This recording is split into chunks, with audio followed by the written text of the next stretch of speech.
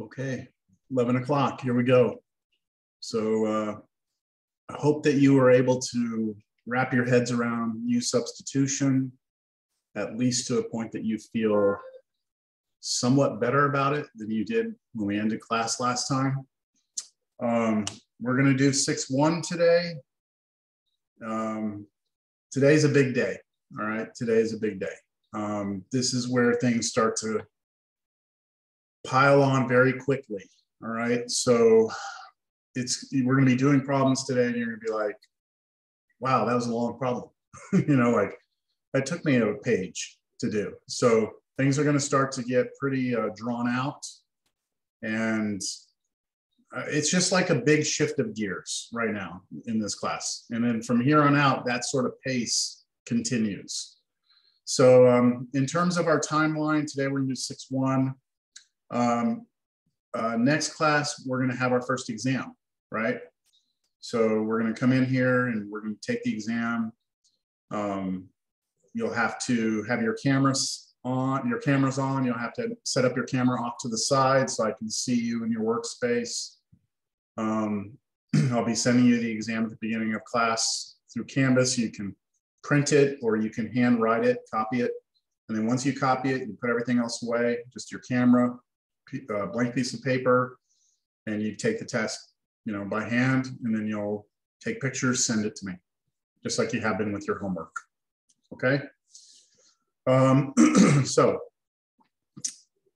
the review for the exam, what I put together, because it's very few topics, the review is not a set of problems. It's just telling you about how many questions there are and what to expect on each problem. So the first problem is going to be just making sure you know how to differentiate the inverse trig stuff. So this is 3.5, 3.6.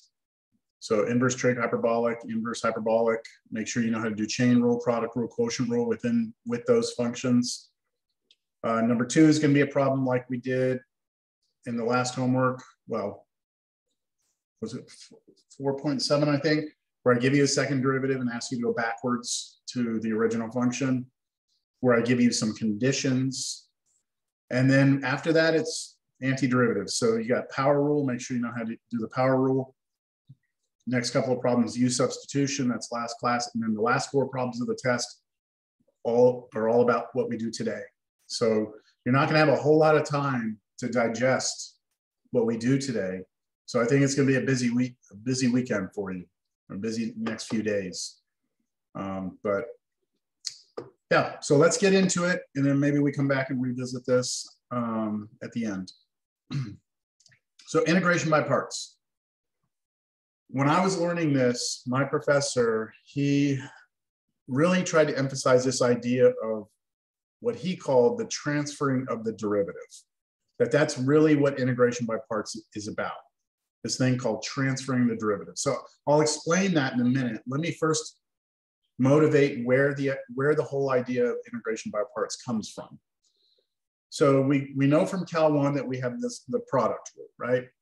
That if you're given 2 functions, right, f and g, right? Now here I'm going to call f u, and I'm going to call the g function v. But if we take 2 functions, f and g, and we multiply them, and we want to know what the derivative is, we have to use the product rule. And this was the product rule. And you may have seen this in different, you know, it may have been rearranged in different order, but basically the product rule says that you have to take the derivative of one of the functions, multiply it by the other function, and then add to that the reverse, the derivative of the other function, and the other one's, you know, without the derivative. The order in which you do that doesn't matter, because addition is commutative, multiplication is commutative. So you may have seen this arranged in many different ways. Hopefully you understand the main idea though, right? Derivative 1, leave the other one alone, add to that, derivative of the other one, leave the other one alone. So that is the product rule. Now, if we write it in terms of u and v instead, it looks like this. Take u times v, take the derivative. You'll take derivative of u times v plus derivative of v times u. All right, so hopefully in your calculus class, well, I don't know. I don't remember in my Cal 1. Did I prove the product rule? I want to say I did prove the product rule, but I don't remember, actually. Either way, that's the rule. You have to believe that it's true. That's how we take derivatives of products. All right. So with that in mind, here's what we're going to do. We're going to take this and somehow we're going to use this formula to help us find antiderivatives. And the technique is called integration by parts. So here's how we get it. We start with this and we say to ourselves, okay, well, we're taking the derivative, right? On the left side, we're taking the derivative of something. And it turns out to be this. I'm going to now come in here and take the antiderivative on both sides of this equation. All right, take the antiderivative. So if I have u times v, I take its derivative and then I take its antiderivative. Those two operations should undo each other, right? So I should just get u times v here. It's almost like you're taking a square root and then squaring it. Kind of the same idea. Those two things undo each other. So you just get back what was here. On the right-hand side, it's not so simple because I have the antiderivative of two things that are being added together. So the most that I could do is split this into two separate antiderivatives. I can do that because you're allowed to do that, right? You're allowed to do that when you have addition or subtraction. You can split it into two integrals or two antiderivatives, just like we know we could do that for differentiation, right? So do you all agree with me that this so far, this is true? Like what I've written down, this is true? Yeah. The next thing I'm going to do is I'm going to take this integral right here and I'm going to subtract it on both sides of the equation. So I'm going to subtract integral u prime v on both sides, subtract integral u prime v. And then what I get on the left side is u times v minus the antiderivative of u prime v equals the antiderivative of v prime times u. Still agree this is true, right? All I'm doing is rearranging stuff. The last thing I'm going to do is I'm just going to rewrite it I'm going to write this side on the left and this side on the right. So I'm just going to switch the order. So it's going to look like this. Integral. So I'm writing this one right here, and watch, I'm going to do one more thing here. I'm going to switch u times v prime. So since these two are multiplied, I can switch the order.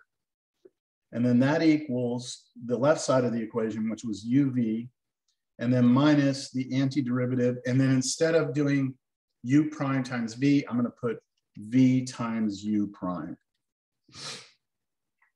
This is the integration by parts IBP formula.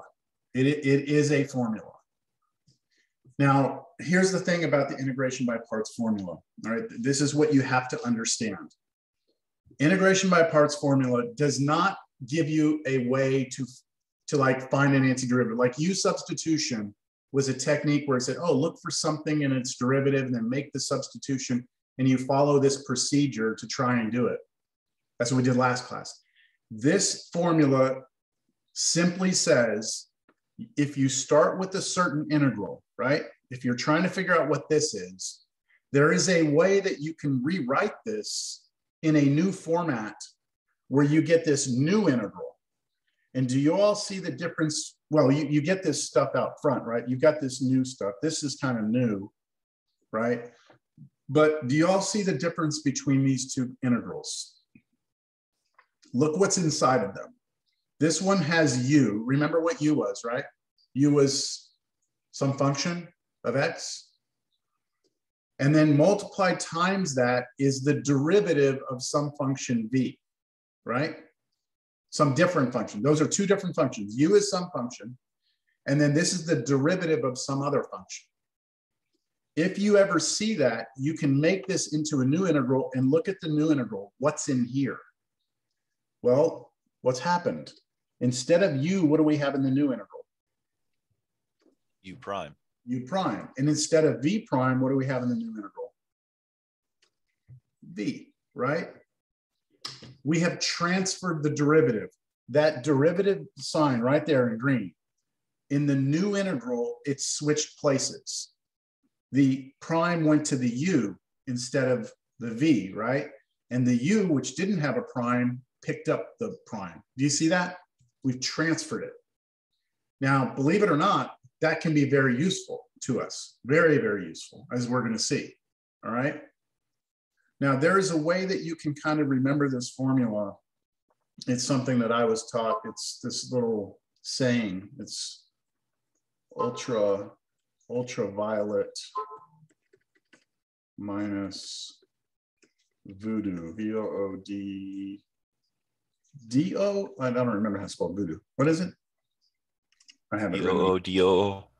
D-O-O, it's D-O-O, right? Not D-D. Yeah, D-O-O, that's right, D-O-O. So this is just a cute little saying to kind of help you remember what's going on here. And the way it works is this. This U is, ultra stands for U, violet is V, and then minus is the minus sign. Now you have to remember there's an integral now. And then this V here is the VU, and then the U prime is kind of like du, derivative of U. So U times V minus the integral of V times the derivative of U. And if it helps, it helps, okay? You'll hear me say it, but that's it. That's the formula, all right? Is that on our formula sheet? It's on your formula sheet, and I believe, if I'm not mistaken, it is the first formula on the antiderivative sheet.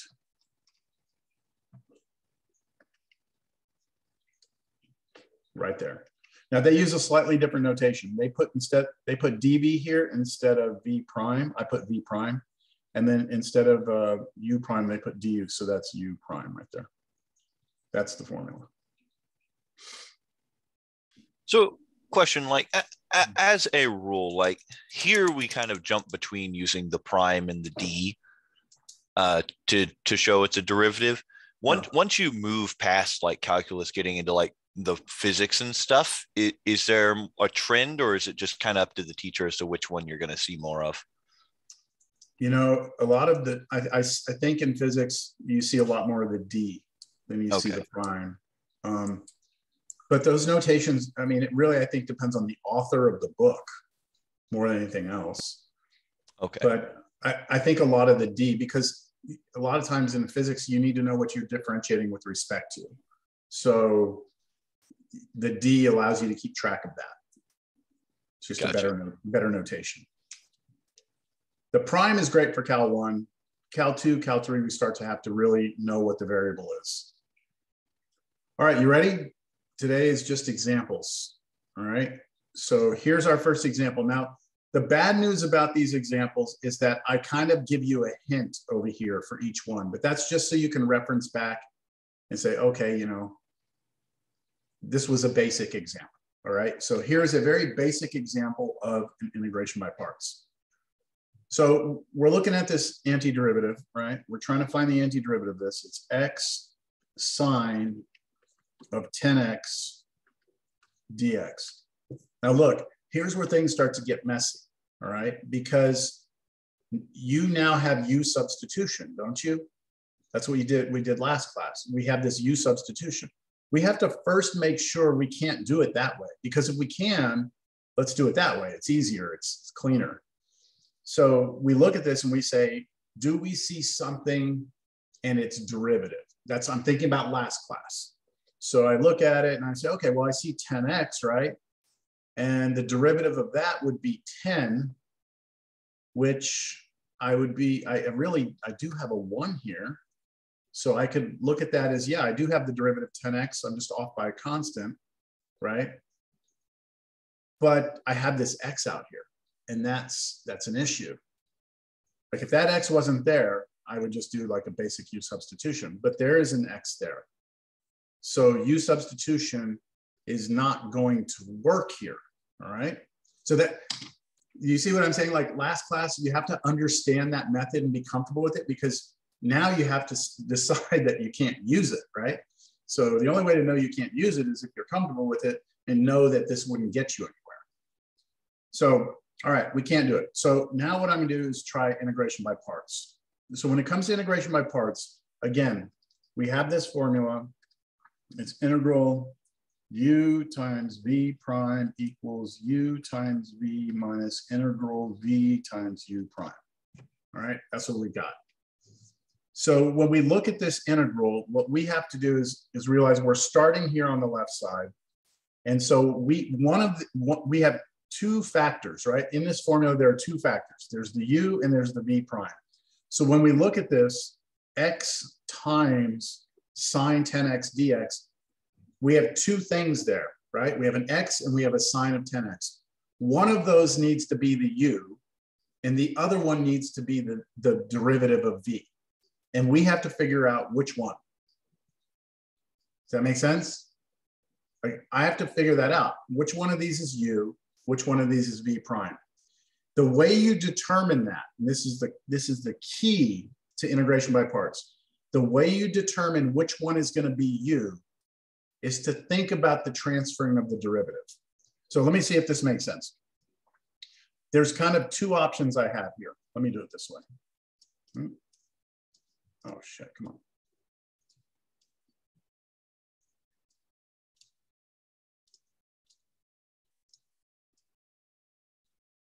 I have two choices here. It's kind of like, I could treat, on the first one, I could let the x be the u, and then I would have times, and then everything else would be my v prime. V prime will always include the dx because it's the derivative of something. So it's got to have the dx in there. That's one way I could do it. The other way I could do it is to let the sine 10x be the u, and then let the x along with the dx together be my v prime. Make sense? Those are like my two options here. So the way to determine which one it should be is, again, to think about the transferring of the derivative. In the new integral, right, in my new integral over here, I'm going to have vu prime, right, vu prime. So let's think about what that would be for each of these. What would u prime be over here?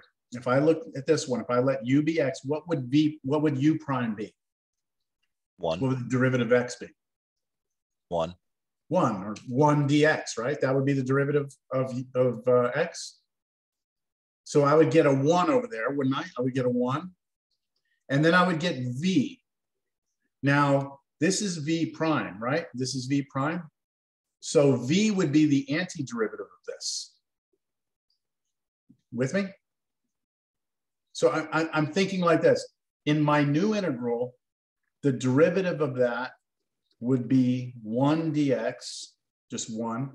And then the antiderivative of this, so I took the derivative of that, right, to get u prime. And then over here, to go from v prime back to v, I would have to take the antiderivative of that. Does that feel like something you would want to do? Take the derivative of x to get 1, and then take the antiderivative of this, put those two together, and then integrate that answer. Would you rather do that? Would you rather do that? Or would you rather do this? Treat it the other way, which means take that one, take its derivative, and then take the x dx and take its antiderivative. Which one seems better? The first second option. option. Or the second? Second one. Yeah. Second?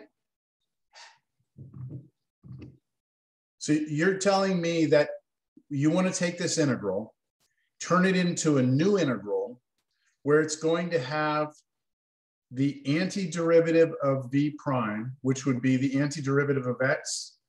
What's the antiderivative of x? 1/2 x squared.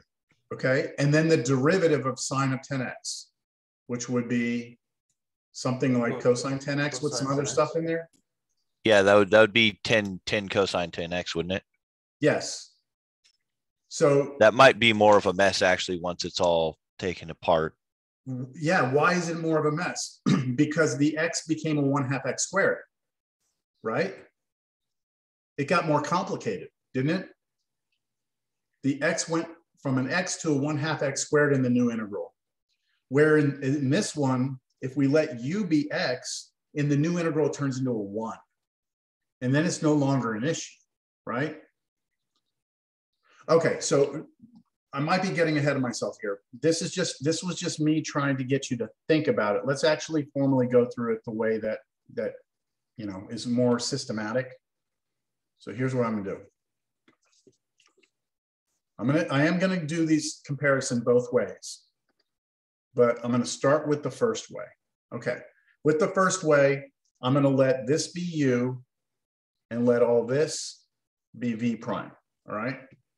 And just for the sake of doing it, just remember, if I use dv instead of v prime, same thing, right?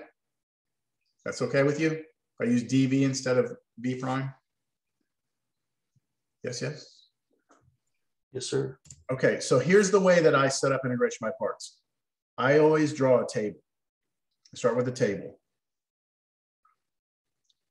And what I'm always going to do in this table is in the top left corner, I'm going to choose my u.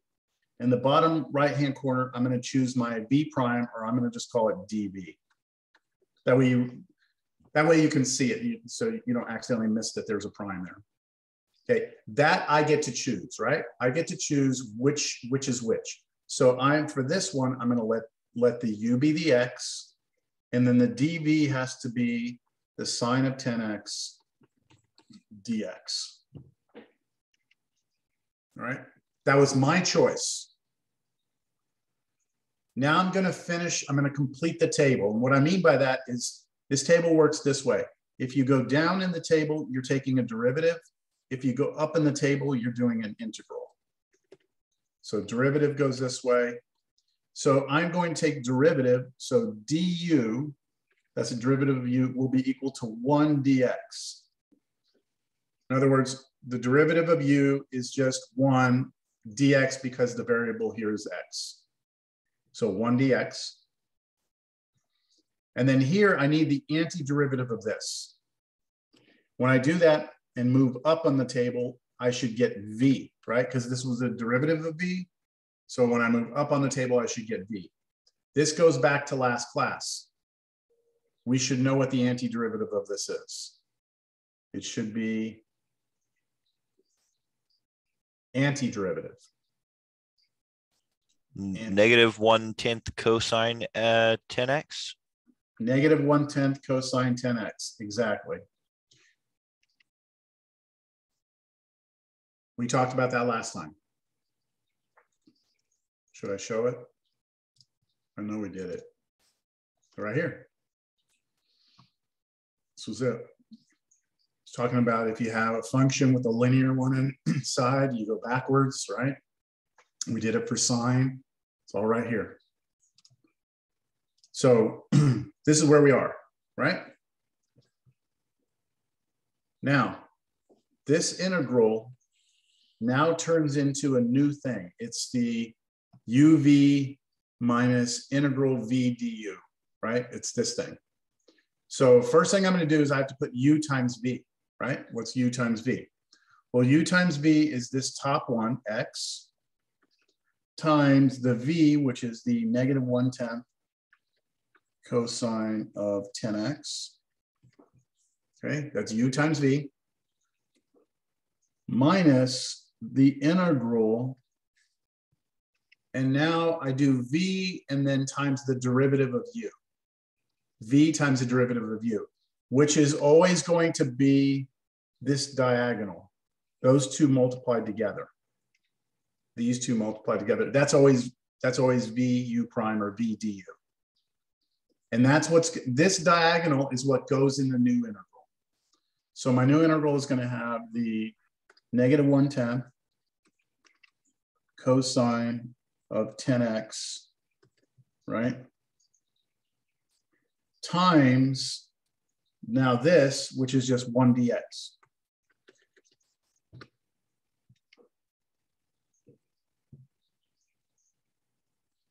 This turns into negative 1/10 x cosine of 10x plus 1/10 integral cosine 10x dx. So all I did here was I pulled this negative 1/10 out because I'm allowed to do that with integrals, bring the constant out. It changed this minus minus to a plus. And then I still had in here cosine 10x dx. Now that we've done all that, do you feel comfortable with the new integral you have? Yeah. Yeah, that you should. That should be something you're happy to see, right? So we've started with an integral we couldn't find the antiderivative of. We used this integration by parts. And what it did is it created this new expression that has a new integral in it. And that new integral is actually easier than the original integral, right? It's better. So I'm going to continue. I'm going to now take the antiderivative. So negative 1/10 x cosine 10x plus 1/10. And now I'm taking the antiderivative. So I'm going to take the antiderivative of this blue part, which we actually did that earlier. We already know that that's negative 1/10 sine, wait, hold on, not negative, sorry, positive 1/10. We did not do that one earlier. Plus a constant. So if you take the antiderivative of cosine of 10x, you get 1/10 sine 10x. Again, last class. And then I can put all this together and get a final answer here.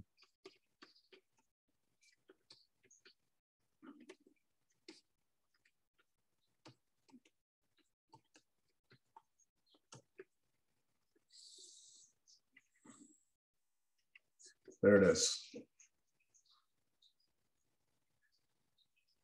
Professor, I have a question. Yes.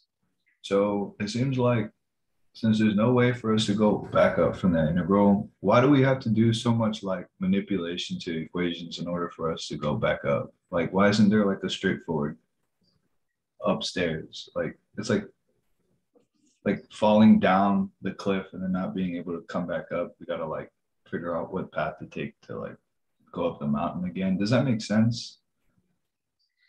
I think it has to do with the fact that our rules for differentiation are complicated, right? When you take a derivative, product rule, quotient rule, chain rule, those are all very complicated. So if we're ever trying to undo any of that, go backwards, it's going to be complicated, right? I don't know if I'm answering your question, but. Yeah, I mean, I guess it's just how it is, right? It is how it is, yeah. I mean, there's no easy way to do antiderivatives.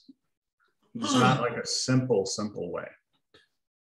I have a question on the derivative on your table, the dv. So we took the antiderivative and we went up, but there's no constant. Why is that? There's no, okay, good question. I was wondering if someone was going to notice that. When we went up here, we should have had a plus c here, right? When we do an antiderivative. Yes, okay. sir. That if we did that, Mohammed, when we did all this and did all this, that plus c would carry with us the whole way, and it would wind up being out here at the end. So because it's a constant, it doesn't matter. It's just gonna be there either way. Yeah. So just throw it in at the very. Okay, got it. Good question. Now look, I chose the u to be x, and I chose the dv to be this, right? Let me show you the other way, because, well, let's just look at it. If you go the other way and you say, let u be, here, I write this down first. So this time I'm going to let the u be the sine of 10x this time. And the dv is the x and the dx together. Remember, the dx will always be down here, all right? So I could have done that. There's nothing wrong with me doing this yet, okay? Let's continue. So now I fill out the table. So I take the derivative of this, the derivative of that, well, that's gonna be, this is derivative, not antiderivative. So it's gonna be 10 cosine 10x dx. That's the derivative of the sine of 10x. And then to get v, I need to take the antiderivative of x, which would give me 1/2 x squared. And then Mohammed, this is where we have the plus c, but we're just going to ignore it and just know that we're going to have a plus c at the end. So following the formula now, this will be u times v. So these two multiplied together first. So 1/2 x squared sine 10x. So far, nothing's wrong. Minus integral, and now the v times the du, the voodoo here. These two multiply together. And when I multiply those two together, I get 1/2 x squared times 10 cosine of 10x dx. Half of 10 is 5. I can pull the 5 out. So minus 5 integral x squared cosine of 10x dx. And then I still have the 1/2 x squared sine 10x up front. What's wrong with this? You still haven't gotten rid of the other variable. The x squared is not compatible with the 10x. That's right. I mean, look, the whole problem started with just an x in front, right? It was an x in front, which was a problem. And we've actually made it worse now, right? I mean, like we've used the formula and we've actually made it an x squared. So it's even more complicated than it was before. So what we want to get to is a point where we can foresee this. We don't want to just like try it just randomly. We need to be thinking about the transferring of the derivative. So in retrospect, going back to this now, I'm taking a look at the original problem here. I say, okay, I'm going to use integration by parts. I'm going to choose that to be my u, because I know that in the new integral, it's going to turn into a 1, right? And then I'm going to choose this to be my v prime or my dv, because in the new integral, it's just the antiderivative of that, which I can do. And when I put that together with 1, I'll be good, right? It'll be better. Does that make sense? I have a question. Yep. So what is a good rule of thumb for you to be like, obviously, beginning, we're not going to know where it's going to go out and finish. With practice, we'll be able to see it. But like, what's a good rule of thumb with your experience? Which one would most likely be switched? Does that make sense? I know what you're saying. Certain professors like to give students like a, I don't know, kind of like a do this first, then that, then this, then that. I personally am not a fan of that, just because I don't want you to think about it in terms of like, do this first or go for this first. I think it's better, more constructive for you as just a critical thinker to look at it and analyze each problem uniquely itself and just look at it, because there is no cookie cutter, you just do this. If that were the case, that's what we would teach, right? Just, oh, if you see this, always let the power function. I could say, always let this, if you have x to a power, always let that be u, right? They don't always work like that. Okay, I'll give you another example where that's not what you want to use for u. Even though you think you want to, it's not. So there's a lot more to it. So I think in time and practice, you'll start to hopefully be doing all this analyzing of what the new integral is going to look like mentally. And then in that, you'll make the decision. So maybe just stay tuned, Lewis. Just let this process kind of play out and see how it goes. You're just going to have to do it until you figure it out, I guess. Yeah, but you don't want to just like randomly pick. You want to be thinking critically about what the new one's going to look like.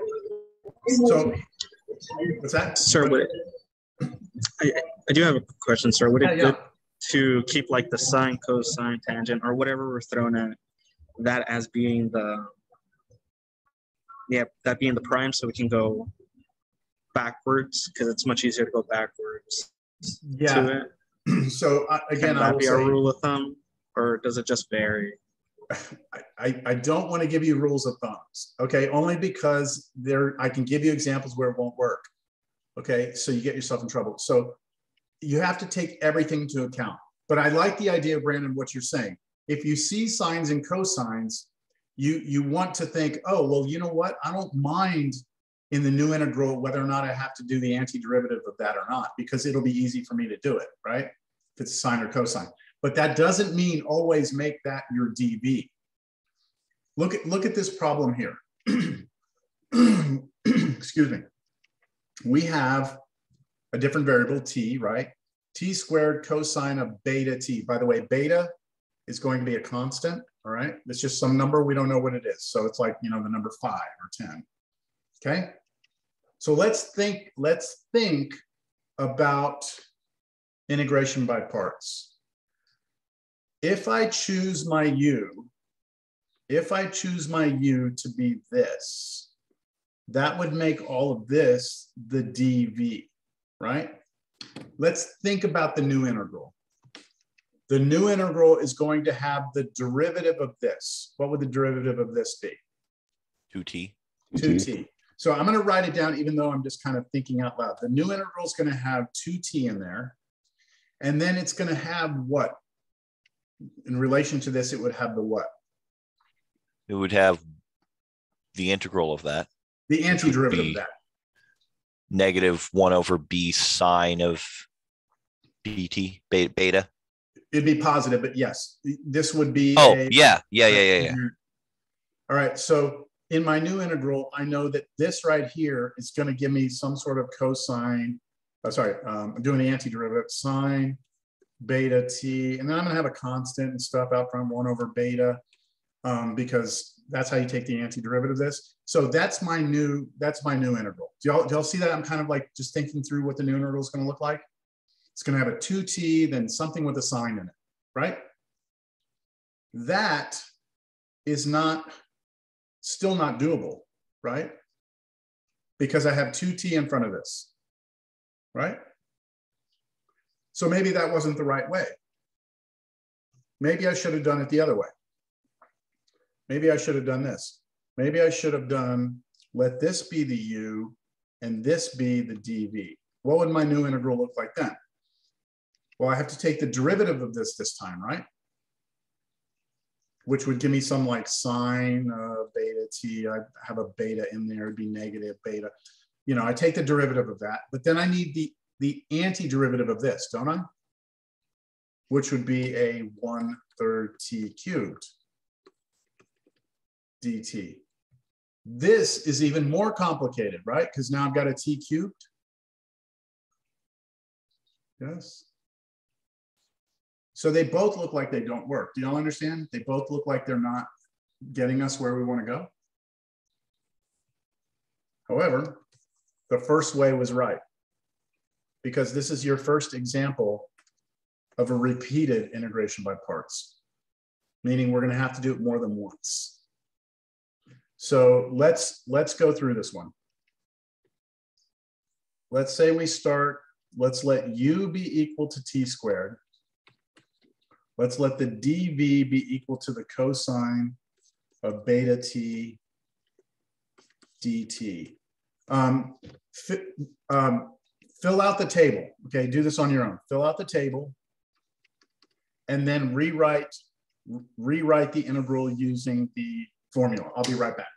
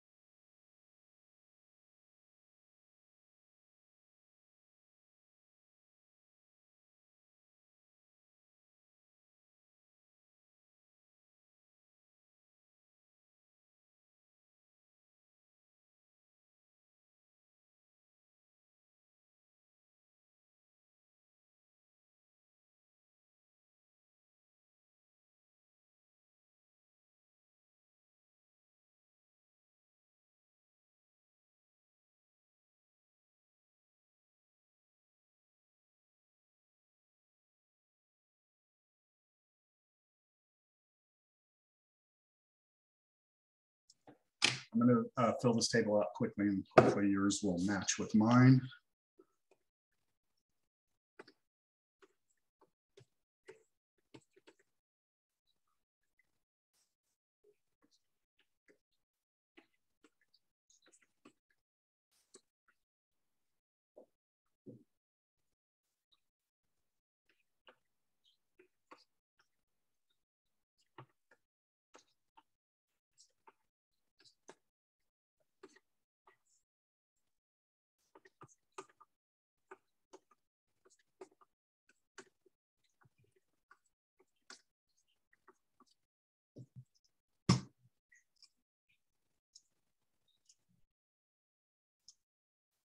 All right, so I just launched a poll. I just want to know how many of you got that.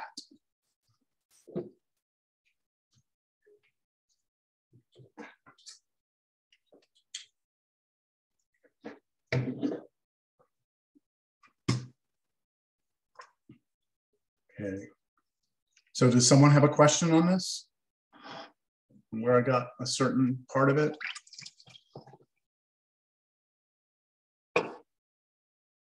Okay, no questions? All right, so in looking at this, let me clean up things. I just want to clean up what's inside that new integral, which means I'm going to take constants out. So 1 over beta is a constant, and the 2 is a constant. So I'm going to pull out a 2 over beta integral, and then what I have left in here is the sine of beta t, and there's a t. So I'm going to put the t in front of the sine of beta t dt. All right? This is where we are. Unfortunately for us, this new integral has to be done with integration by parts. So we have to repeat the process on just that piece, which means we have to do another table, pick our u again, pick our dv again, and what would you choose for u? I'll use T. T. Looks yt. looks Up like to 1. yeah. And the new integral is going to become a 1, right?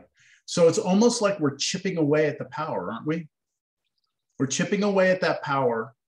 And the fact that the other part's a sine or a cosine, it's going to keep on oscillating back and forth as I differentiate or integrate it. So that's going to keep on switching, but the t, I just keep on taking that power down each time I have to do an iteration of integration by parts. Okay, I'm going to let u be t, and then dv will be the sine. Sorry about the interruption. So sorry. No. How do you know again? Boom, we got to do this again. Like, because I don't know how to do this integral. I have no method to do this. I think I get what he's asking. So in the first problem, you had you had the same issue right here where I think it was like we were trying to get the antiderivative of something, and it would have been complicated. So we would have just because I guess we're inexperienced, we would have just tried to integration by parts that antiderivative, and we'd just be caught in a loop. Does that make sense? I'm having trouble understanding that. I think I know the answer. It's because if you go one way, it'll get worse. The x will progressively get bigger and bigger. The power will become like 2, 3. But if you go the other way, you will have an ending step. Well, the other way, you will never end. You'll keep integrating. So really, you know what? My question is like, how many repeated integration by parts are like usually is too much? Does that make sense? Okay, so now that we've seen this one, right? Yeah. If I change this to t cubed, right? Yeah. You would know now from the experience of this problem that you're going to need integration by parts 3 times. 3 times, yeah. Because you're going to start with the t cubed. The first time through, it's going to chip it down to a t squared. Second time, it's going to go down to a t, and then third time, it's going to go down to a 1. So we know we're on the right path if we're chipping down the exponents and making. But then you could also say like say that reverses, and then let's say that's like t, and now cosine of t. Like we can now use u sub again, but like that's You know what I mean? Like in the end, where because I'm pretty sure after we do a couple couple of these, then we're gonna have to do a U sub in the end. Yeah, we may need a U sub at some point in here.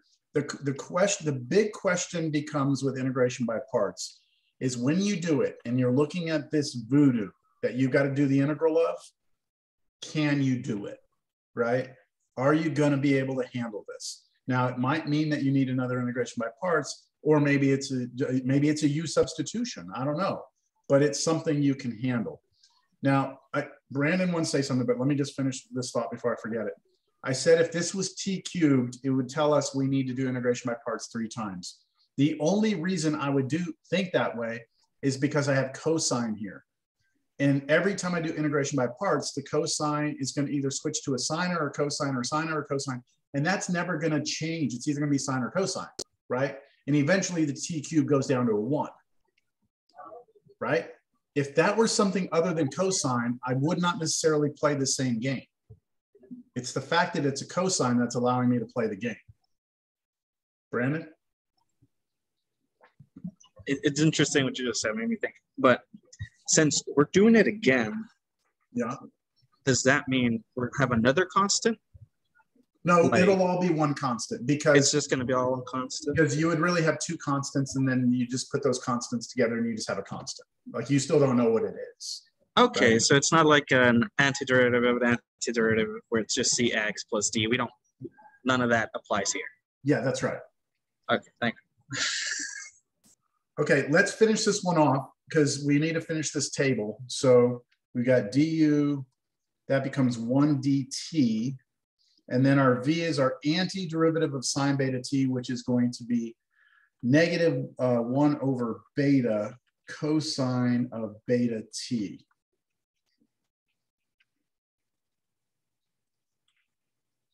Which means what's in black here becomes, I've got to do these 2 multiply together.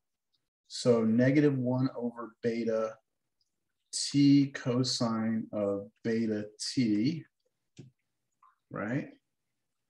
Minus the integral of the diagonal part. These 2 multiply together, which is just negative 1 over beta cosine of beta t dt. Do you see how important it is that I put 1 dt down here? Because when you multiply these together, you got to get a dt, right? You got to have a dt in your integral. So it comes from doing these 2 together. I'm going to pull. We just drop all that stuff at the front before, right? Or do we put it in now? What stuff up here? That, yes. Oh yeah, I'll come back to this. Oh, okay, gotcha. Yeah, I've got to come back to this. Everything I'm doing right now, I'm working within the black brackets. The black brackets are going to turn into whatever this answer is. Then we got to go stick it back up here. So I'm going to pull the constant out. It's going to come plus 1 over beta. And then I'll do the integral of cosine of beta t dt. And now I'm ready for the antiderivative of cosine of beta t, which I can handle. I can handle that because there's no more t's in front of it. So that antiderivative should just be 1 over beta sine beta t. And then I'll have plus a constant in here. I can do it now if I want. See, do y'all understand what I was saying in the beginning of class? Like, this is a major shifting of gears. Like, this is like, there's a lot going on here. Yeah, I wanted to ask you because I think I have like an understanding right now. Mm-hmm. So when we're choosing the U and the DV, correct? Yep. The U usually is something we want to chip away at. Is that how I should think about it? Or you should think that, yes, but it's not always the case. It's not always the case? Okay. Yeah. Okay.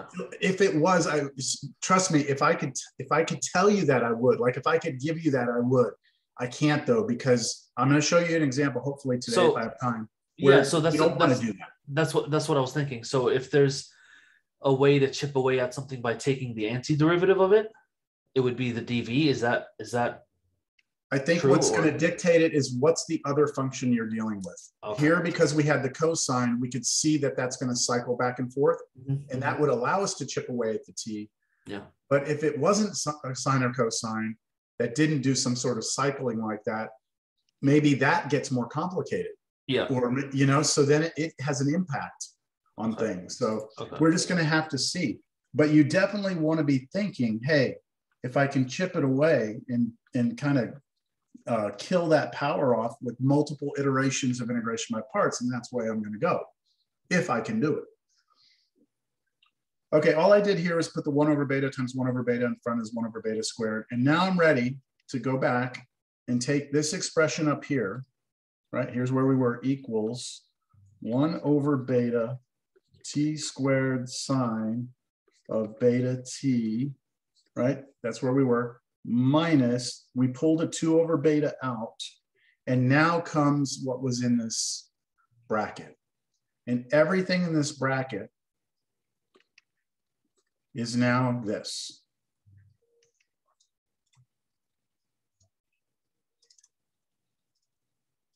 I'm gonna not have enough room. I'm gonna put it right here.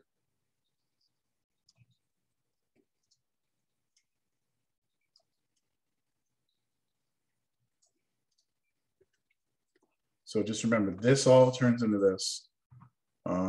This is all work that we did over here. Y'all with me?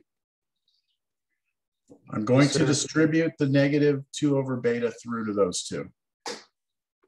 So I get 1 over beta t squared sine of beta t plus 2 over beta squared t cosine of beta t minus 2 over beta cubed sine of beta t, the whole thing plus a constant. I'll just put the constant on the very outside.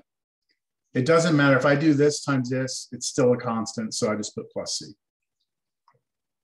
You got all that? Yes, sir. Not yet. I'm not going to get rid of it, but there it is. Whoa, right? Wow.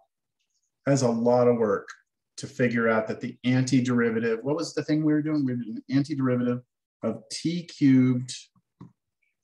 Oh no, wait, it was t squared, sorry. We said t cubed so many times. T squared cosine beta t dt. Which means, everyone, that if I take the derivative of this stuff in this box, right? If I take the derivative of that, I should get t squared cosine beta t, right? That's what it means. Do we dare? Why not? Do we dare? I'll do it for one because we don't have time for this, but just to make us feel good that we got it, right? I'm going to take the derivative of that and prove to you it's t squared cosine beta t. So I've got 3 things to take derivative of. I have a product rule right there. I have a product rule right there. Luckily for me, the last one doesn't have a product rule. Remember that beta is a constant. Here we go, product rule. Derivative of the first part is 2 over beta t, because the 2 just comes out. T goes to the first power. Multiply that times sine of beta t. Okay, plus product rule here. Derivative sine of beta t is beta cosine beta t, chain rule, times the first function, which was 1 over beta t squared. Okay, that's just the product rule in the first one. Plus, now the product rule here. So this is just 2 over beta squared t. 2 over beta squared is a constant. Constant times t, take the derivative, you just get the constant, 2 over beta squared, times the cosine of beta t, plus product rule. Now, derivative of cosine of beta t is negative beta sine beta t, all right? That's a derivative of that one times this one, which is 2 over beta squared t, running out of room. Then I do minus, and now, so I finished the product rule on this one. Now just derivative of this one, derivative of sine of beta t is going to be beta cosine beta t, but then times this. So negative 2 over beta cubed constant times the beta, and then the cosine of beta t. All right.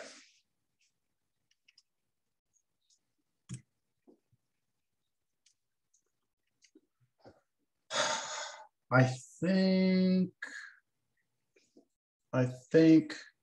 this and this are the same thing, aren't they? Just off by a sign.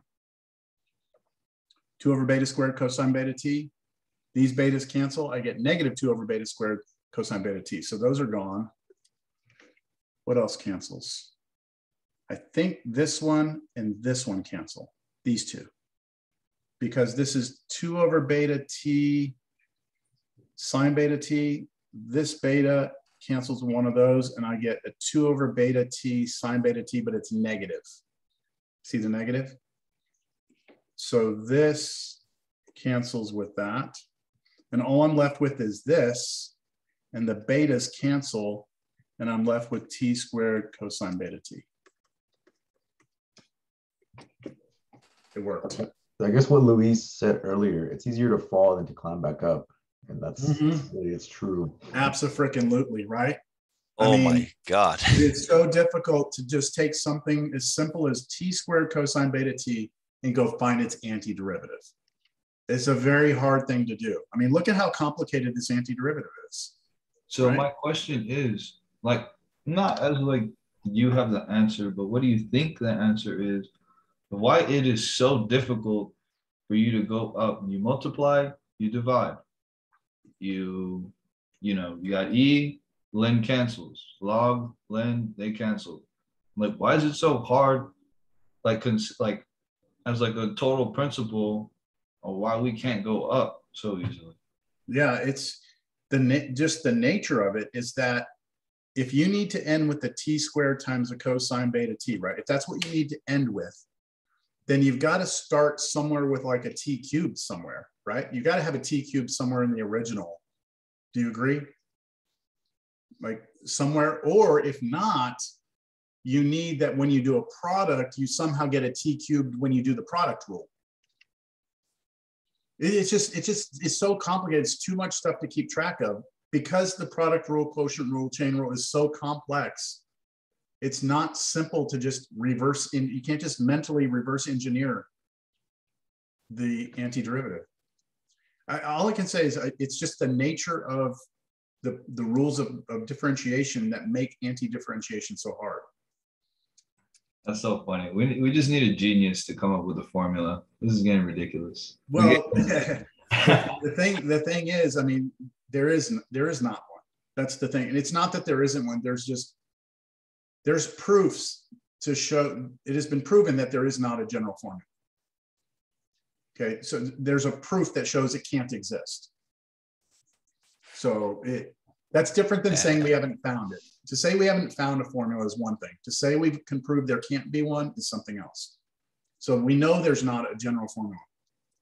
Now, here's the thing. Chapter 8 in this class, chapter 8 is called series. And the whole thing about series is that this is very complicated, right?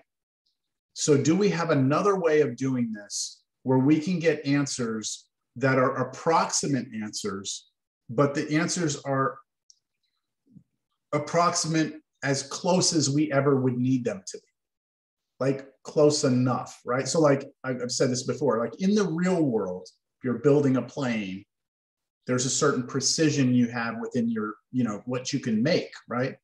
If you're making a ball bearing or you're making some sort of machining some part, there's only a certain tolerance you can go to, the precision of the machine itself. So chapter 8 says, look, we have an easier way of doing this with series, and it'll be as good approximation as you ever want. In fact, if I were doing this, if I wanted to know the antiderivative of this, we need time. We need to do more problems. Sorry. I'll show you that later. I could turn this into its series right now and then show you how to find the antiderivative, but I'm not going to. We're going to move on.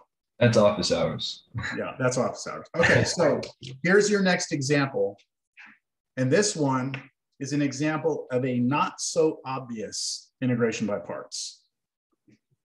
So this one, what I've been telling you up to this point is go find your u and your dv, right? Go figure out what's going to be u, what's going to be dv, do your table, and then I give you this. And you look at it and you're like, well, wait a minute, hold on. There's really only like one thing there, right? Arc sine of pi x. That's kind of like the only thing you have. There's not like a distinct u and dv here. Yes? You understand? Gut reaction. I just want to use substitution on that. And what would you use for your substitution though? Pi x. You could do that, and then you would eventually get it to integral of arc sine of u. And you would have some scalars and maybe some constants out here, but if you get to that, you can't do that. You can tell me what the derivative of that is, but you don't know what the antiderivative of that is. Yeah, that right? would be the problem. That would be the problem. Yeah.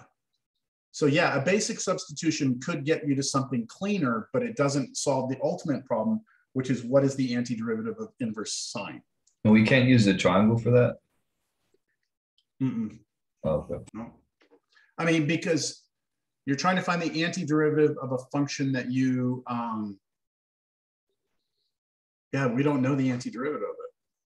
The triangle, we did the triangle when we were trying to find the derivative of arc sine. When we were trying to find the derivative of arc sine, we did a reference triangle. Okay, so look, this is an integration by parts. You ready? But it's not so obvious, so here we go. I'm gonna show you what it is. I only have one choice for you, arc sine of pi x. That's my only option for you, which means dv has to be what? The only other thing there. 1 dx. 1 dx. Okay. Now, that may not seem like it's going to get you anywhere, because thinking about this table, when I go up here, right? When I go up on this table, I'm taking the antiderivative of 1. What's it going to create? The antiderivative of 1. Should just become x, right? An x, right? And so now it's become more complicated, hasn't it? Yeah. So you're sitting there going, you're like, oh man, this is going to suck because it's more complicated. But, right? But I think I see what's going on here, and this is one of those ones that if you weren't showing me, I'd say it was cheating. Yeah, it is. This is a very, very nice problem. So look, we take the derivative of arc sine of pi x, the derivative. So you have to go back. We talked about this. You're about to have a test on this on Monday.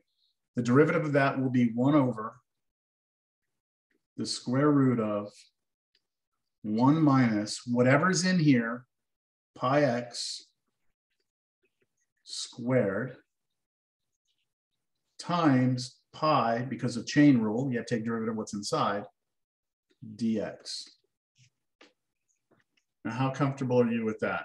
Using the formula from first day of class, yeah? A little bit of chain rule, so be careful. See, can you appreciate the pace of this class now? Your first test is going to test you on whether or not you know how to take that derivative, right? But within the same test, it's just a small, tiny piece of a bigger problem now, right? It's just a little piece of a big problem. So it's just how rapidly things grow here in this class. Okay, so that's this. And then here I go up from here to here, I go to x. And at this point, you should be really like discouraged, because you're like, shit, that looks terrible. That looks absolutely horrible. But you have no other choice. This is the only option you have. You cannot do this. You cannot make a table that looks like this. Dx here, inverse sine of pi x here. You can't do that for several reasons. If you go down, now you're doing the derivative of the derivative. Now you're like in a second derivative. But more importantly, how are you going to integrate sine inverse of pi x? That's the freaking problem. That's the original problem, isn't it? That's what I'm asking you to do. So how are you going to do that? It's not going to happen. You see what I mean? So that's not a choice. Okay, so let's just keep writing. I mean, we have no choice but to write. So let's go. So we're going to multiply these two together. That's x inverse sine of pi x minus integral. And now the diagonal. These two multiplied. So x times 1 over square root of 1 minus, I'm going to go ahead and do pi squared x squared. I'm going to go ahead and square both of these. And then times pi dx. Any questions?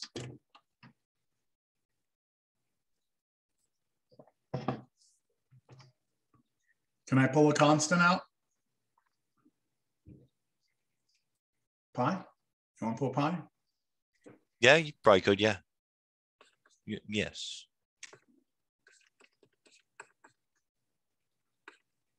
Just pull pi out of the whole integral. And now we have this x over, let me put the x just on top, square root of 1 minus pi squared x squared dx. Shoot, man. Okay, so now I'm going to do a poll. And I just want to know, where's my poll? I just want to know yes or no. Take a minute to look at it, but yes or no, do you know what to do now? Yes or no? Can you handle that new integral? Can you handle it?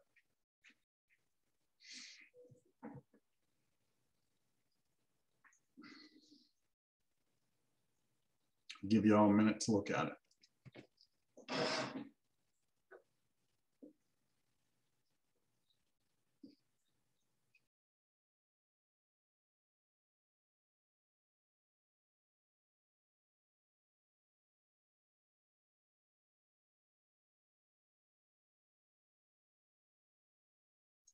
So about half of you, a little more than half of you, 5 out of 9 that have responded are not sure, 7 out of 9 are not sure. So I'm going to let you keep looking.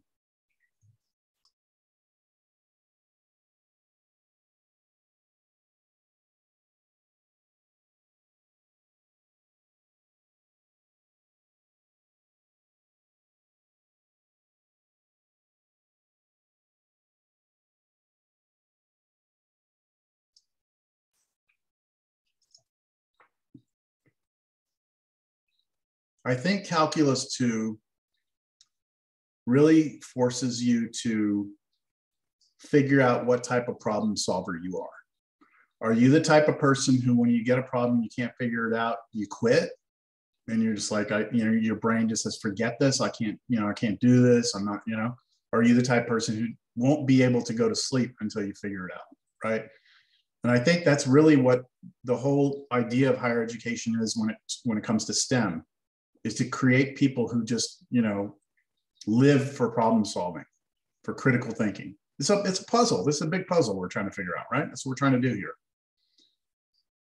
All right, so I've got 5 yeses and I've got 8 nos. And I'm not quite sure how to, if I can even teach this. So I'm just going to ask somebody who knows what to do to share it with us.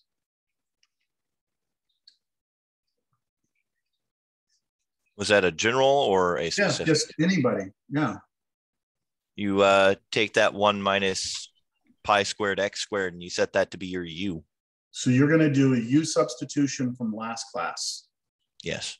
Because so if you let u be, I'm going to let you finish. Let u be the 1 minus pi squared x squared. Because why? Because when you take that derivative, you get the 1 cancels and then pi squared times 2x. The pi squared and 2 are constants that you can then multiply out. Perfect. So you have to see the u substitution here. That if you the denominator, the pi squared is throwing you off, right? It's just a number, all right? So you've got 1 minus a number in front of x squared. The derivative of that is going to be, well, the 1's gone. The negative pi squared just comes for the ride. 2 comes out, joins the pi squared, or negative pi squared, and then you have x. So this becomes du equals negative 2 pi squared x dx. And Hunter, I'm guessing you made that substitution because you recognized that the numerator has the x dx. That is the derivative of this thing that you let u be, right? Yes. That was your something, right? The yellow was the something, and the blue was the derivative of that something off by a constant, a really weird constant, but still a constant, right? Y'all with me now? Y'all okay with that? So when I told you last class, like you can't do integration by parts until you've really kind of mastered substitution, this is an illustration of that. You've got to really understand how substitution works. Look, I'm the messenger, okay? I'm the messenger. But you can get this. This takes work. This takes a lot of work, all right? Okay, so all I'm doing now is I'm scaling out. I'm dividing by the -2 pi squared. I'm scaling it out so I can get my x dx over here. And then I'm going to replace this piece here with u. So here's what I'm going to do. I'm going to take everything here in, sorry, I hear some background stuff. I'm going to take everything here in this bracket, and I'm just going to just treat this over here as its own problem. I'm going to do integral x over square root of 1 minus pi squared x squared dx. And I'm going to rewrite it in terms of u. So in terms of u now, like we said, the x dx gets replaced with something, and then this gets replaced with something. So it should be 1 over square root of u. That's just the yellow part. And then the x dx gets replaced with 1 over -2 pi squared du. That's this right here. I'll pull the -1 over 2 pi squared out. I'll rewrite this as u to the -1/2 du. And then I'm going to use the power rule, right?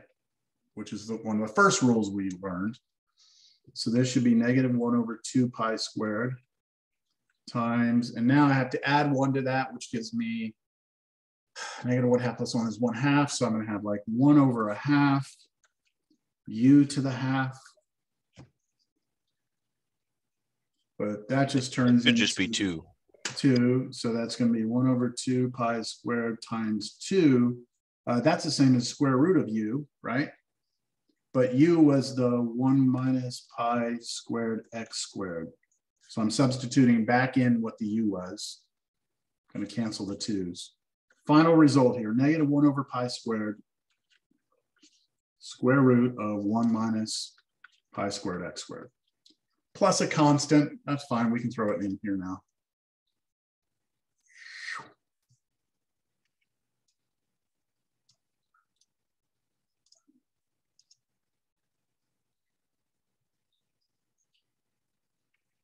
Yes?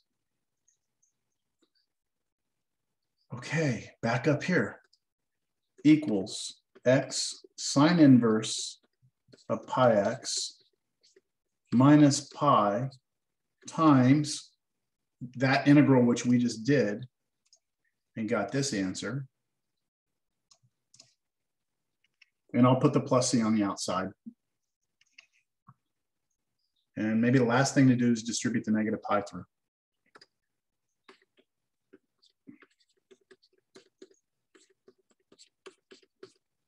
Plus, when I distribute the -pi through, one of the pi's cancels because I have a pi squared on the bottom. Square root of 1 minus pi squared x squared plus c.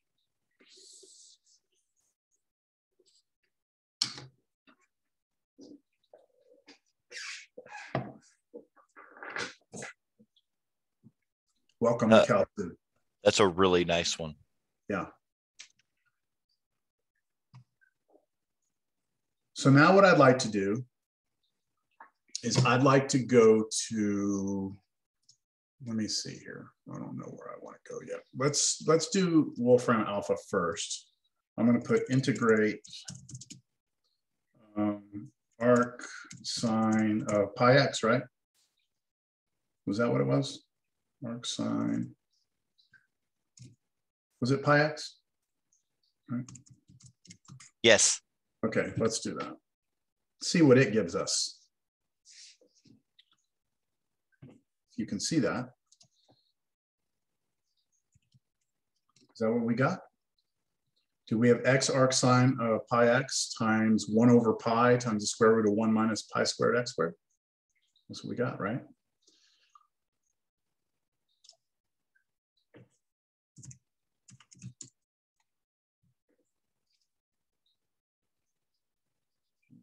Integral, let's see. I don't know how this works. Arc sine of pi times x. Okay, same answer, right? So they did a little different. They did a u substitution to start, and then they did integration by parts after. Then they simplified, okay? So I just want you all to be aware of this, okay? I want this to be a warning to all of you that I'm very aware of what's out there.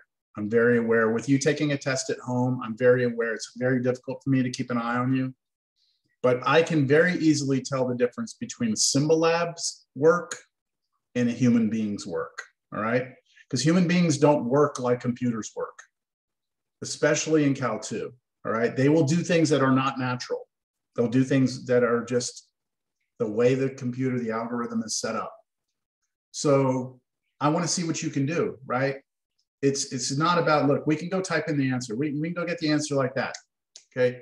What differentiates a good engineer from a bad engineer, or someone who could actually get an engineering degree from someone who can't, is the people who go to look for their answer here, as opposed to actually understanding how to do it by hand. Do y'all see there's like a huge gap of difference between a person who needs to go here to get an answer and a person who actually can mechanically get the answer on their own? There's like two different people you're talking about, right? Two completely different people. So, you know, show me what you can do. Show me what you can do and work hard at it. What do y'all think about moving the test? What do you think? Would y'all want to keep this where it is, or do you want maybe another, like do it a week from today and give you a little more time? How do y'all feel? We're gonna keep it where it's at right now. Keep it? I don't know. I appreciate more time just because of work and such. Let's just do a poll. It doesn't. Do you want to? Okay, so yes means keep it the way it is. Yes means keep it the way it is. And no means let's have some more time.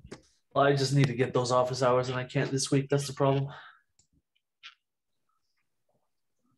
Okay. I mean, there's still going to be more stuff that we need to learn. So if we take a test on top of the stuff that we're learning, we won't have time to like learn it. That's just my opinion. Yeah. Look, it only gets harder. Okay. It only gets harder. So we definitely have to, let's do this. Let's keep it the way it is. It's about 50-50. Let's keep it where it is. But here's what I'm going to do. I'm going to keep the integration by parts problems simple. Okay. Meaning it'll be the U, there will be a U and a DV. It won't be repeated. Okay. So just the basic idea of integration by parts you need to know. The basic idea. All right. The next test, I'll throw some stuff in there. Well, it'll probably be built into other problems because later on we do problems where it turns into an integration by parts problem. So it'll be, you know, embedded within something else.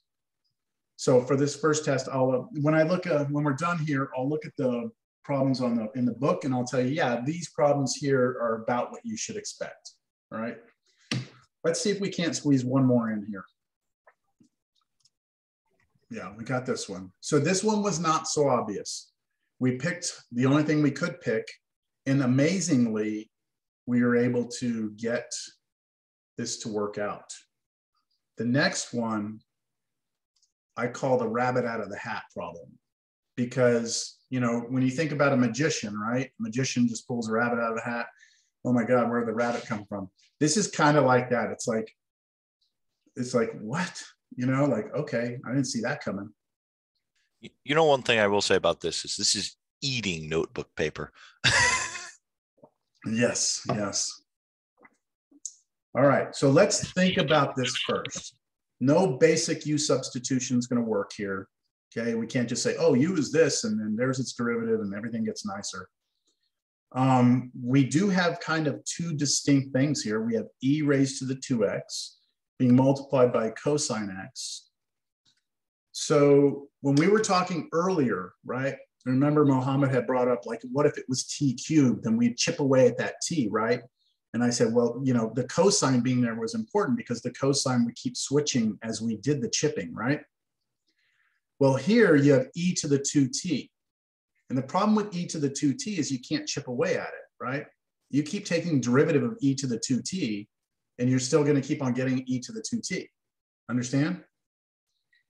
No chipping away on e to the 2t. And at the same time, you can't chip away at cosine, because every time you try and differentiate cosine, you're going to get sine or, you know, or integrate. It appears from this that both of these things are cyclical. Does that make sense? Like, as you differentiate and integrate, you're going to keep getting some version of sine, cosine, e, and nothing's ever going to vanish. Would you agree, just by kind of thinking about it? Would we chain roll that 2x a little bit, though? That would just be pulling so twos out. We get some constants popping out, but those will come out of the integral, right? So it really wouldn't help us. So it appears at first glance that there's just like maybe no hope with this.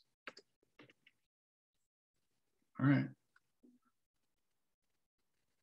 All right, so we got to try something, because integration by parts is pretty much all we got. So I'm just going to make a choice here. I'm going to go ahead and just let the u be e to the 2x, okay? And then I'm going to let my dv be the other part, cosine x dx. All right, that was a choice I made. I'm committed to it now, and I'm going to see what happens. So I take the derivative of this, and this is where we get that chain rule. The 2 would pop out when we do the derivative of that.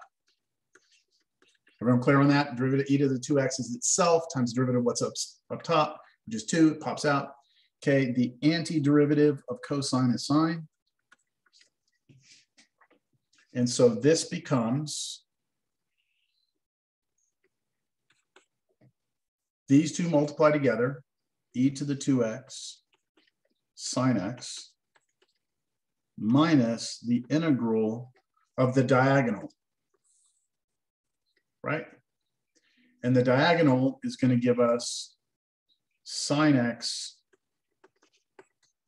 times 2e to the 2x dx.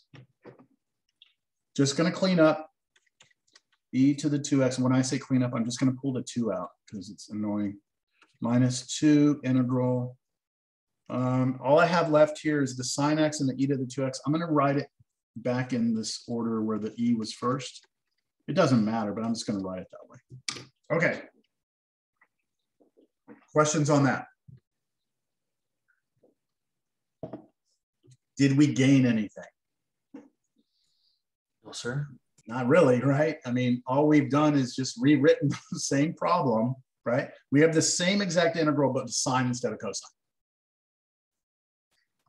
So it doesn't seem like anything is going to work. What's that?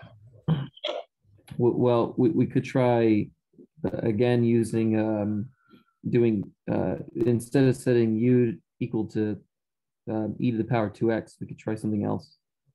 So are you saying start the problem over and do a different u, or continue and use a different u? Well, like do integration by parts on this piece, or start over? Yeah, I was saying over. Okay, so yeah, maybe we could start over. Maybe we could. Let's back burner that. We might need to start over, right? Let's back burner that. Let me continue, all right? Because I got to pull the rabbit out of the hat, okay? So here it comes. What I'm going to do is I'm going to do it again. And it's going to seem like I shouldn't do this. I'm going to go e to the 2x, and then here dv, I'm going to get the other part, which is sine x dx. Okay? Seems like I shouldn't do that because I already kind of know what my new integral is going to be. When I do this du, I get my 2e to the 2x again dx. And then v is the antiderivative of sine, which is negative cosine. And I should be saying here that everything in this bracket is what I'm working on over here, right?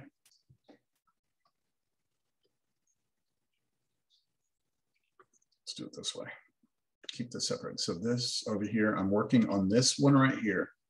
this now becomes, that whole integral without the -2 becomes these two multiplied together.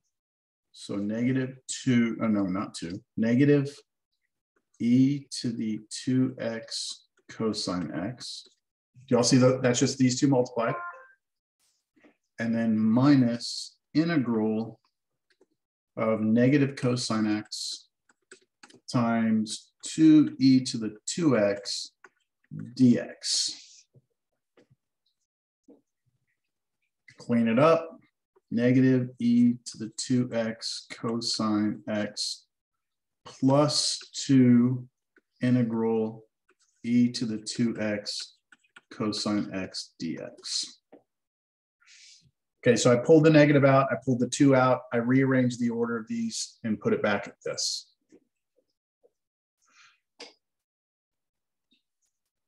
You got it? Understand where we are? Any questions on where we are? We look at that integral and we say, shit, right? That's the original problem, right? That's the original problem. All right, well, you know what? It's actually a good thing, because watch what I'm going to do now. Let's see where we were. This right here, the left side, or this left part of this was e to the 2x sine x minus 2, right? Minus 2. And then everything in the black was this. So I need to take that 2 and distribute it through to this.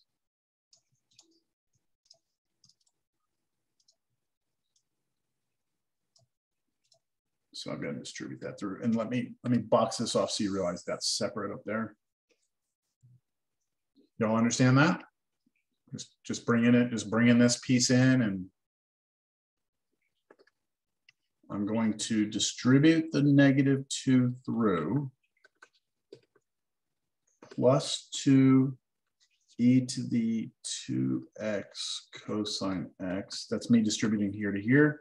And then when I go from here to here, I get -4, because that -2 hits that 2. And then I still have the integral of e to the 2x cosine x dx.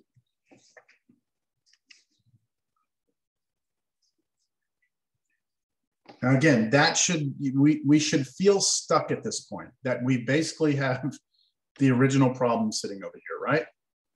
Right? But check this out. This, what we're saying is that this integral here, right, equals that, which equals this, right, which equals this down here. So the original integral that we're trying to find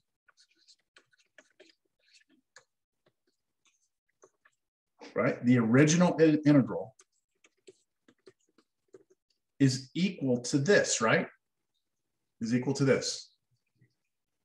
And here's the original integral over here on this side also, right? Add it. Add 4 of them to both sides. Right? If I add 4 of these integrals to this side, well, that's like adding apples and apples, right? So over on the right side, it goes away, right? And on this side, I have 1 of those integrals, and I added 4 of them, so I should have 5 of them, right? 5 of those integrals. So 5 of these integrals should be equal to e to the 2x sine x plus 2 e to the 2x cosine x. One more step. What do you think? Divide by 5. What's that? Divide by 5. Yeah, divide everything by 5. Divide by 5 on this side. Divide by 5 here. Divide by 5 here. Now, the one thing you do have to remember is that this is the antiderivative. So you have to remember that there is a plus c. We do have a plus c. We know we're always going to have a plus c. So our final result here, is that the integral of e to the 2x cosine x dx is equal to 1/5 e to the 2x sine x plus 2/5 e to the 2x cosine x plus some constant.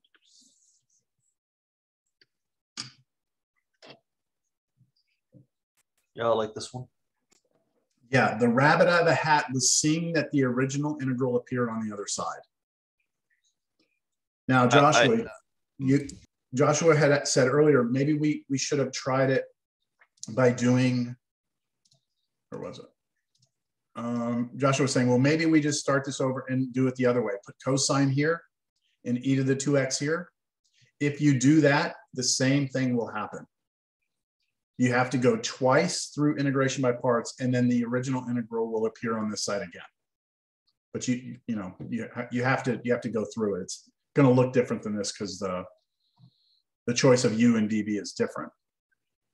So in retrospect, again, going back and looking at this, now that I know this, what happened? This e to the 2x and the cosine x, those are both cycling as I do derivatives and integrals. So if I do this enough times, I should get the original integral to appear somewhere in my integration by parts. And then I can just add it to both sides. Okay, Hunter, were you gonna say something? Oh, I was just gonna say that I can see why it's called a rabbit out of the hat. Yeah, e to the 2x, let's try symbol out. What was it, cosine? Times cosine x. Yeah, cosine. I'm curious to see how they tell you to do it. Steps. Apply integration by parts. Take the constant out. Apply integration by parts again. Take the constant out. Then you got this. And see this step right here? They say isolate e to the 2x cosine x dx. That's where you see that there's like it's on this side and that side, and you bring it to the other side. That's not obvious. That's not obvious how to get from here to here. But there's the answer. You just got to pay them for the answer. You know, you got to pay for that. Yeah, you got to pay for that.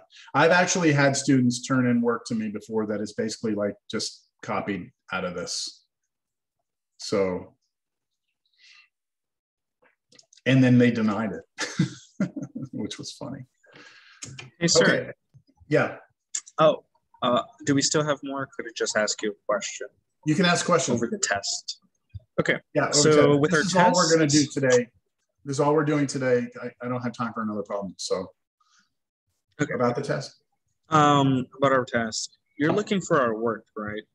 Yes. So if we display our work and let's say, like to the end or to the middle, we mess up, will we still get partial credit for that answer? Absolutely. Absolutely. All right. Yeah.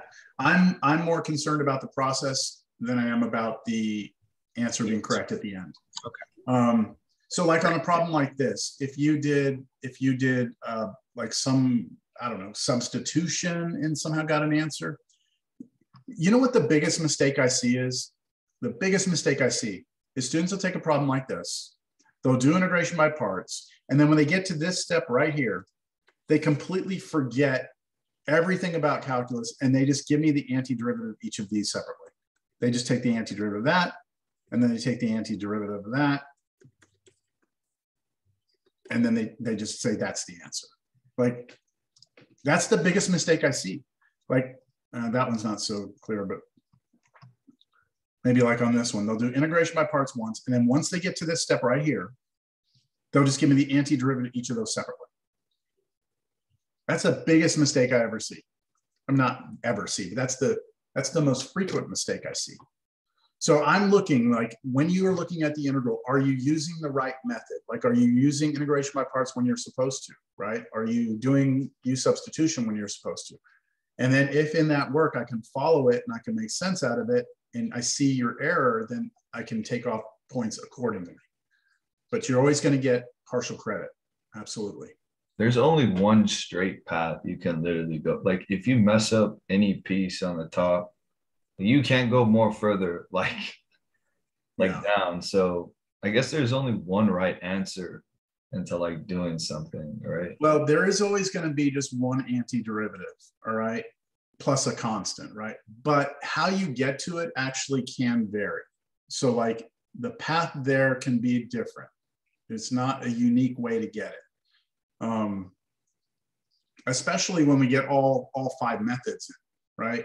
So right now we've done U substitution, we've done integration by parts, right? So we still need trig integrals, trig sub, partial fraction decomposition. So once we have all of them, then somebody might attack a certain problem with a different method and gets to the same result.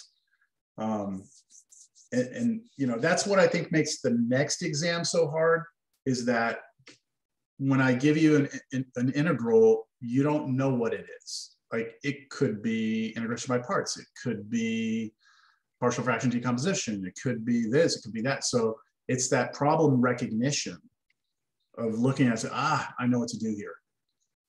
That's what makes it hard, I think, on top of this being hard, but that's what really makes it challenging. So the only way to get good at that is repetition, repetition, repetition. On the subject of repetition, do we have any homework for this section? So I would say for now,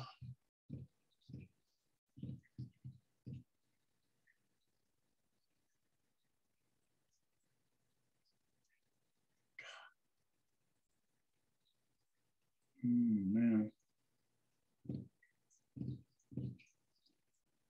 Yeah, so like number, let me see, I only have 2 minutes.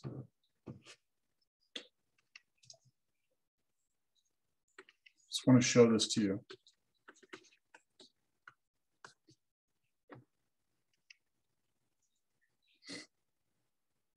So for this, you might be thinking integration by parts, I'm going to chip away at the x squared, right?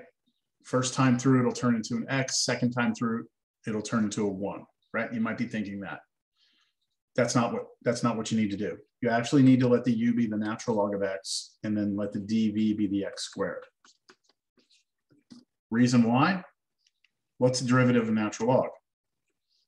1 over x. 1 over x. And then when you do the antiderivative here, you get 1/3 x cubed. And when you put those two together, one of the x's cancels. And then it's just a power rule. Super, super clean. You see, so that's why I couldn't say earlier, just always think to chip away at the x, because this is an example where you wouldn't want to. So I would say for your homework, like number 1, number 2, number 3, number 5. I mean, really 1, 2, 3, and 5 are the only ones that don't require integration by parts more than once, or something weird. But I mean, theoretically, you have what you need.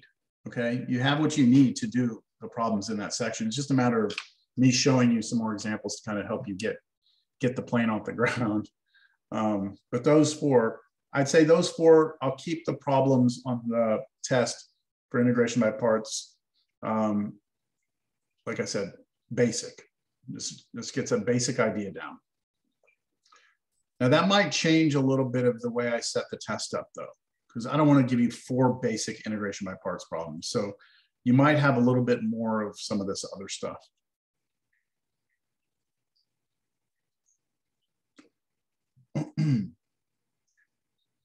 All right. Yeah, so what have we not done? Can you go back real quick? Let me take a picture of that real quick. This thing, yeah. Hey, y'all remember also that I'm uploading these notes, right? Did y'all get that email that I sent out?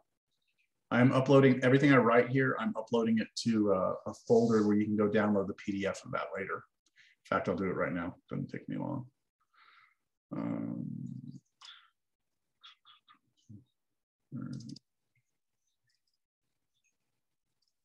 It's there. All right. Well, we're out of time. We're done. How are y'all feeling? One last question. Yeah. It's just in terms of like what we're turning in for the homework. It says 6.1 first part, 1 through 7. Yeah. So, like you said, the 1, 2, 3, and 5, the simpler problems, but also that's along with the other 4, 6, and 7 that we're doing this week for. Yeah, you know what I would say is this. For this homework that I want you to turn in, right, the handwritten homework that you're going to turn in by Monday, just do as much as you can in 6.1, okay? If you don't get through it all, that's okay. But just make sure that you feel comfortable with the basic idea of integration by parts so that you're ready for the test. All right, and then we're going to have to continue 6.1. There's some more examples I need to give you, some problems that are a little weird. You have the basic concepts. So we'll be coming back to this. This isn't going to be next time we're going to something else. No, but it'll be relatively fast. I'm going to do this example. I'm going to do this example, and I'm going to do that example, and then that's it. 3 examples, and then we're moving on. And that'll be next Thursday that we move on. So I had a question. So it's regarding the test and on the test day. Myself and Miyaki, we have a class that's on campus. You want us to go like to somewhere quiet, right, and take the exam there? Yeah, I think there's a lot of little like cubbyhole places that you can find. I think the library, the computer lab. I'm at the library right now. Yeah, the Wi-Fi might suck though. So really, have you seen that? I've heard different things on that. So I was having a rough time getting into class in time. Yeah, we're going to be at SAC instead of Northwest Vista. Okay. Yeah. So yeah, I don't know. Let's just play it by ear, see how it happens. You know, because if you run into an issue where you have a connectivity issue and you can't be here, I'm going to work with you, but that means if you can't be at the test, that means you have to do a makeup test. To do a makeup test, it's not the original test, it's a different test. And those are always different, right? So, but see how it goes. And then you have my cell phone number. So if you're there and you just can't get through, just at least let me know what's going on. That way I'm aware. Got it too. Appreciate it. Yeah, that's a real tricky thing, right? Because when I was trying to make my teaching schedule this semester, I was trying to teach on face-to-face, but then I had Zooms in there. So if you have those on the same day, it's a problem because I'm Zooming from home, but I can't Zoom from my office. So I understand what you're going through there. Okay. Yeah, I'll give you a call if something happens. I don't know. Yep. I'll bring a router or something.